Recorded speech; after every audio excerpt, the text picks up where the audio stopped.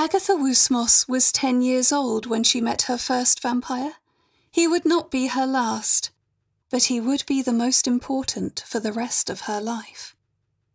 She was to learn during the course of their association that Lord Akeldama was like that, and she had to learn how to forgive him for being fabulous and somehow vital in her life, despite her best efforts to the contrary. Vampire fangs were the fulcrum upon which society pivoted. Lord Akeldama's fangs were sharper and more present than most. When he'd first found her, she'd been hiding. That alone would have told her he was different, special. Normally, when Agatha was hiding, no one could find her. No one wanted to. But the strange vampire turned out to be important and perceptive in a way that other grown-ups normally were not. The way he moved was unusual too.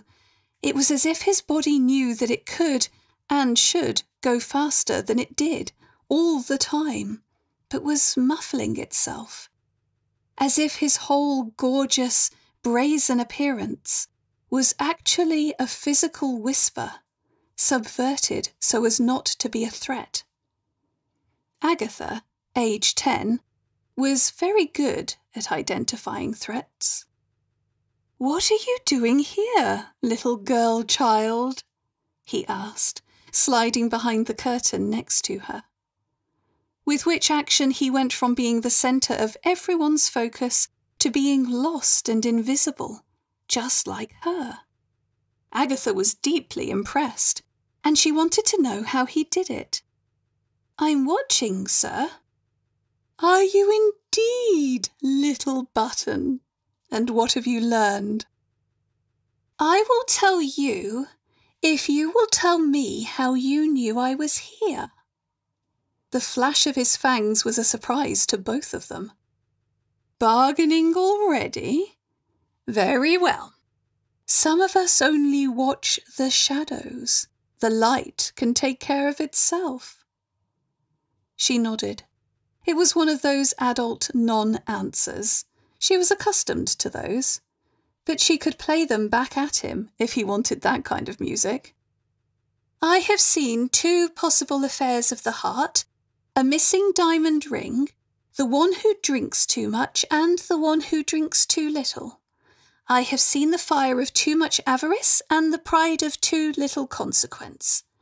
It is the same as all of Papa's other parties, and yet not, because you are here with your fancy men, all flash and bother, and trained to see everything.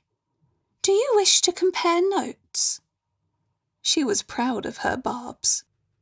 Agatha thought, if he let himself, the vampire might look impressed. "How old are you, Toggles?" "Old enough to know I should look for the unsaid things first." He tilted his head and eyed her neck, but not, she thought, with real interest. Vampires did not recruit children. It was one of their most sacred rules. She thought maybe he was wondering if she were worth raising up to adulthood, like livestock, so he might recruit her when she was grown. She wondered if she would end up a cow for him to milk, or veal pie.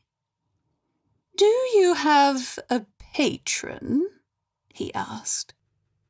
Agatha actually laughed at him, then quickly suppressed the sound. She wanted to stay hidden, even if she must share the shadows. "I am only 10, my lord." "Only that? Still an infant, then. I am terrible at guessing human ages. You all look young to me. What's your name, Baby Bean?"